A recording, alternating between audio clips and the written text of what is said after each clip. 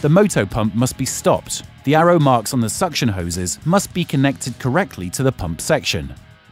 Up to 5 suction hoses can be connected to each Motopump. The filter the sender body is connected to at the end of the last suction hose.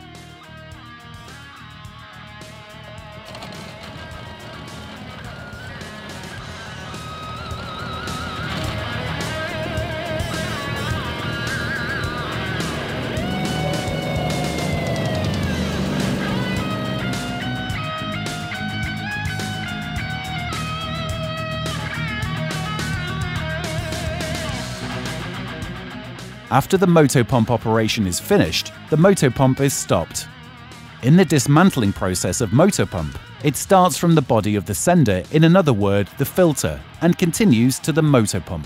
23 HP diesel-engined P1, 135 kilograms, ready to operate. 5 to 6 bar pressure, 1,250 liters per minute. 2 bar pressure, 1,800 liters per minute.